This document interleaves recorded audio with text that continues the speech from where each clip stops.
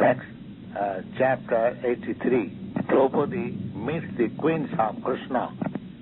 There were a good many visitors who came to see Krishna, and amongst them there were the Pāṇḍavas headed by King Yudhiṣṭhira.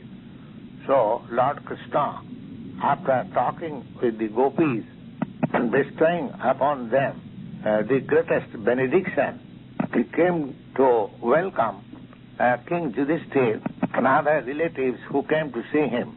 First of all, he inquired from them about their auspicity, but the fact is, whoever sees the lotus feet of Lord Kṛṣṇa, there is no question of inauspicity. But still, as a matter of etiquette, when Lord Kṛṣṇa inquired from King Yudhiṣṭhira about his welfare, he becomes very much engladdened by such reception and began to address Lord Kṛṣṇa as follows, within quotation. My dear Lord Kṛṣṇa, great personalities and devotees in full Krishna consciousness always think of your lotus feet, and they remain fully satisfied by drinking such nectarine of transcendental bliss. Nectarine which they constantly drink sometimes comes out from their mouth to be sprinkled for others in the shape of narration of your transcendental activities. Such sprinkling of nectarine is so powerful that if somebody is fortunate enough to have the opportunity to drink such nectarine emanating from the mouth of a devotee, immediately one becomes freed from the continuous journey of birth and death. Actually, our material existence is due to our forgetfulness about your personality. But fortunately, if one is privileged to hear about your glories, immediately the darkness of forgetfulness is dissipated.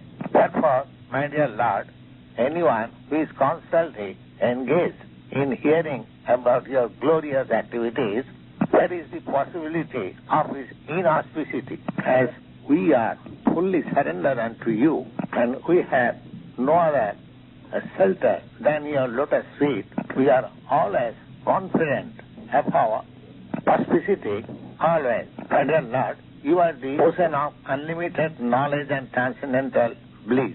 The resultant action of mental concoction existing in three phases of awakening, sleeping, and deep sleep cannot exist in Krishna consciousness. All such reactions are invalidated even from a distant place. You are the ultimate destination of all liberated persons. Out of your independent will only, you have descended on this earth by the use of your own internal potency, Yogamaya. And in order to re-establish the basic principles of life, you have assumed just like an ordinary human being. As such, there cannot be any inauspicity for one who has fully surrendered unto you. Quotation close. Next paragraph. When Lord Kṛṣṇa was busy meeting various kinds of visitors, and they were engaged in offering prayers to the Lord, the female members of the two dynasties, namely the Kuru dynasty and the Yadu dynasty, took the opportunity of meeting with one another and be engaged in the topics of Lord Kṛṣṇa's transcendental pastimes.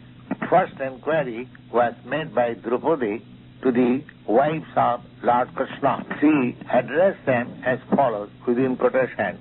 My dear Rukmini, Bhadra, Jamavati, Satyavati, Tattavhama, Kalindi, Tribhya, Lakshmana, Rahini, and all others of the wives of Lord Kṛṣṇa, will you please let us know how Lord Kṛṣṇa, the Supreme Personality of Godhead, accepted you as his wife, and how did he marry you just in pursuance of the marriage ceremony of ordinary human beings. Quotation close. Next paragraph. Upon this, first of all, chief of the queens, Rukmini Devi, replied as follows, within quotation. My dear Draupadi, it was practically a settled fact that all the princes, like Jarasandha and others, wanted me to be married with King Shishupala. And as usual, all the princes present during the marriage ceremony were prepared with their armor and weapons to fight with any rival to stop the marriage with Shishupala. But the Supreme Personality of Godhead kidnapped me in such a way as if a lion takes away a lamb from the flocks. This was not, however, very wonderful act for Lord Kṛṣṇa, because anyone who claims to be very great hero or king within this world are all subordinate to the lotus feet of the Lord. All the kings touch their helmet on the lotus feet of Lord Kṛṣṇa. And as Draupadi, it is my eternal desire that life after life I may be engaged in the service of Lord Kṛṣṇa, who is the reservoir of all pleasure and beauty. This is my only desire and ambition of life. Present close. Next part. After this, Satyabhama began to speak as follows, within quotation. My dear Draupadi, my father was very much afflicted on the death of his brother Kṛṣṇa, and he falsely accused Lord Kṛṣṇa for killing his brother Kṛṣṇa. This was in connection with the Samanta jewel, which was actually taken by Jambuvan after killing Kṛṣṇa. Lord Kṛṣṇa, in order to unblemish his pure character, he fought with Jambuvan and rescued the Samanta jewel, which was later on delivered to my father. My father was very much ashamed and sorry for accusing Lord Kṛṣṇa in the matter of his brother's death. Now, after getting back the Samanta jewel, he thought it wise to rectify his mistake. So, without waiting any further, although he gave words to others for my marriage, he submitted the jewel and myself under the lotus feet of Kṛṣṇa. Thus, I became his pet servant, accepted as wife. Next paragraph. After this, Jambamuti replied as follows. Draupadi, when Lord Kṛṣṇa attacked my father Jambuvan, the king of Rikha, my father had no information that Lord Kṛṣṇa is his former master, Lord Ramachandra, husband of Sita. Without knowing the identification of Lord Kṛṣṇa, my father remained engaged in fighting with him continually for 27 days. After this period, when he became too much tired and felt fatigued, he could understand that he could not be defeated by anyone else except Lord Ramachandra. Thus, he concluded Lord Kṛṣṇa was the same Lord Ramachandra. He thus came to his senses and immediately he returned the Samantak jewel, and along with the jewel, in order to satisfy the Lord, he presented me to become his wife. This way, I was married to the Lord. Thus, my desire to remain life after life as the servitor of Kṛṣṇa was fulfilled. Quotation close. Next paragraph. After this, Kalindi began to say as follows. My dear Draupadi, I was engaged in great austerity and penances in order to get Lord Kṛṣṇa as my husband. When Lord Kṛṣṇa became aware of this fact, he very kindly came to me along with his friend Arjuna and accepted me as his wife. Lord Kṛṣṇa then took me away from the bank of Jamuna, and since then I am engaged in the house of Lord Kṛṣṇa as the sweeper, and the Lord is treating me as his wife. Quotation close. After this, Chitravinda said as follows, in quotation, my dear Draupadi, there was a great assembly of princes because of my Chambara ceremony. Lord Kṛṣṇa was also present in that meeting, and he accepted me as a maidservant by defeating all the princes present there. He immediately took me away from that place to Dwarka, exactly like the lion takes away his share from the groups of the dogs. When I was thus taken away by Lord Kṛṣṇa, my brothers wanted to fight with him. Later on, they were also defeated. Thus, my desire to become, life after life, the maidservant of Kṛṣṇa became fulfilled. Quotation close. After this, Satya began to address Draupadi as follows. Dear Draupadi, my father arranged for an assembly for my Swayamvar, within bracket, personally selecting husband, and in order to test the strength and heroism of the bridegroom, my father kept 7 ferocious bulls with sharpened long horns, and the prospective bridegroom was to fight with them. Many heroic prospective bridegrooms tried to defeat the bulls. Unfortunately, they were severely struck. All of them, being almost invalid, returned home frustrated. When Lord Kṛṣṇa came and he fought with the bulls, it was just like a plaything for him. Very easily he captured the bulls, and each one of them roped by their nostrils. Thus they came under his control, exactly just like small kiddies of goats comes under the control of the children very easily. My father became very much pleased. Then he pompously married me with Lord Kṛṣṇa, giving in dowry 4 divisions of soldiers, horses, chariots, and elephants, along with hundreds of maidservants. Thus Lord Kṛṣṇa brought me in his capital city, Dwarka. On the way back, he was also checked by many combatant princes, but Lord Kṛṣṇa defeated all of them. Thus I have got the privilege of serving his lotus feet as a maidservant. Quotation close. Next paragraph. After this, Bhadra began to speak as follows. Dear Draupadi, Lord Kṛṣṇa is the son of my maternal uncle. Fortunately, I became attracted at his lotus feet. When my father understood these feelings of mine, he personally arranged for my marriage with Lord Kṛṣṇa, inviting him and giving him in dowry 1 division of Okhani army, along with many maidservants and other royal paraphernalia. I do not know whether I shall be able to have the shelter of Lord Kṛṣṇa life after life, but still I pray to the Lord that wherever. Bhadra continued to say, my dear Draupadi, I always pray that I do not mind wherever I may take my birth.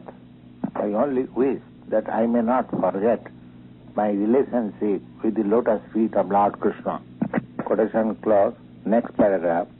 When Lakshmana began to say, in quotation, my dear Queen, I have heard many times the great sage Narada glorifying the pastimes of Lord Kṛṣṇa. By hearing him, I became attracted to the lotus feet of Kṛṣṇa when I heard that the goddess of fortune, Lakshmi, was also attracted to the lotus feet of Kṛṣṇa. Since then, I was always thinking of him, and thus my attraction for him increased. My dear King, my father was very much affectionate to me. When he understood that I have been attracted to Kṛṣṇa, then he devised a plan like this. My father devised a plan exactly like your father devised the plan of piercing the eyes of the fish during the time of your Swayamvara. The only difference between the fishes to be pierced in your Swayamvara and my Swayamvara was that in your case the fish was hanging on the ceiling, open to be seen, but in my case the fish was covered and it was to be seen only by the reflection of it on the water down. That was the special feature of my Sambara. When the news of this device was spread all over the court and the princess heard of it, at that time all of them from all directions, being fully equipped with armor and guided by their military instructors, all of them arrived in the capital city of my father, each one of them maintaining the desire to get me as his wife. One after another raised the bow which was left there for piercing the fish along with the arrow. Out of them, many could not even join the string between the two ends of the bow, and thus, without attempting to pierce the fish, they simply kept the bow as it is and came back.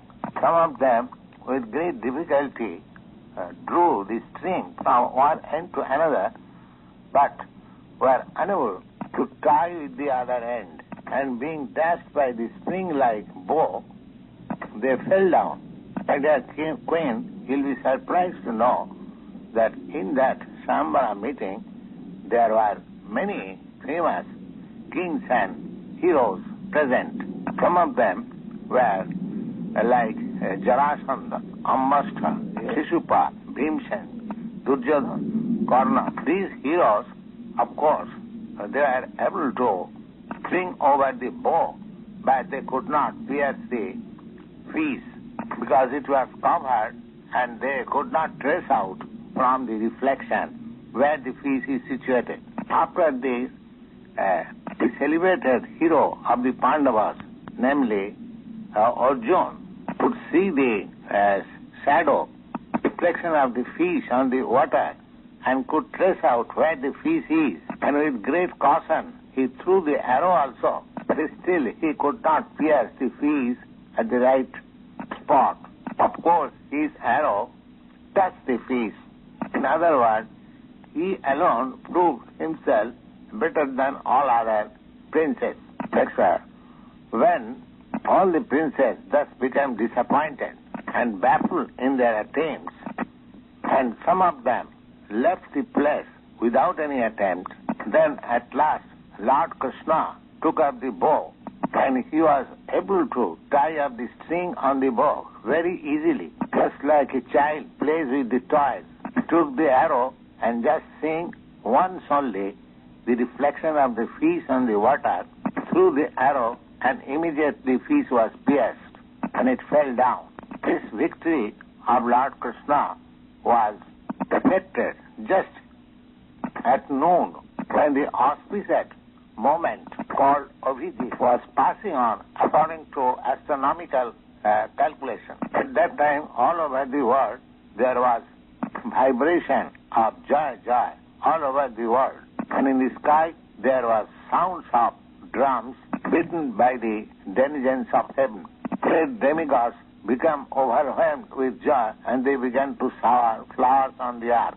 At that time, I entered the arena of competition, and while I was walking in, the ankle bells on my legs were sounding very melodiously. I was very much nicely dressed with new silken garments, and nice flowers were pushed into the bunch of my hair, and because I was in ecstatic joy because of Lord's victory, I was smiling very pleasingly. I was carrying golden necklace bedecked with jewels in my hands.